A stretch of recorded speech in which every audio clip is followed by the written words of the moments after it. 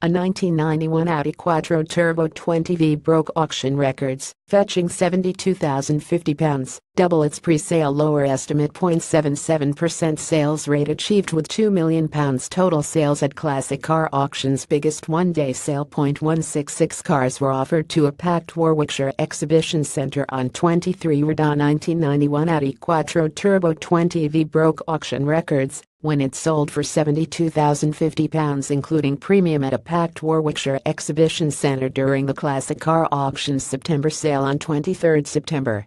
Huge crowds turned out for one of the biggest one-day classic car sales of the year, and trade was brisk with around £2 million changing hands in 5 hours, with 77% of the 166 cars on offer finding new homes.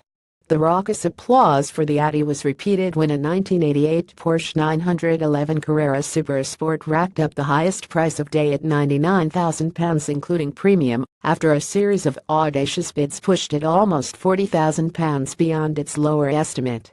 Enthusiastic bidding was a theme on the day, with several cars attracting opening bids far above their estimates. A 1989 Daimler 66 started with an opening bid £3,000 above its lower estimate, eventually selling for £13,750, and a 1988 Porsche 944 Turbo S in Silver Rose started with a bid £5,000 above its lower estimate, and sold for £34,100 after brisk bidding. An unfinished 1970 fixed-head Series 2 Jaguar E-Type 4.2 attracted serious attention in the room, with fast-paced bidding pushing the final price to £40,700, over £16,000 more than the lower estimate, while a 1972 Triumph TR6 with overdrive was pushed £13,000 above its lower estimate after some tense brinkmanship among room and phone bidders to sell for £30,800.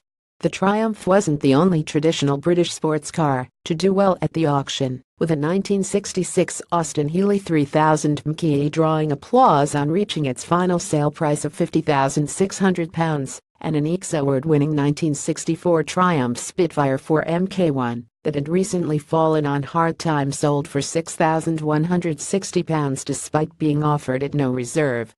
70s BMW seemed to the flavor of the month among classic car collectors, and the September sale was no exception, with a 1975 BMW 3.0 CSA being fought over in a two-way bidding war in the room, joined later by online bidders, to push the final selling price almost £8,000 beyond its lower estimate to £29,480.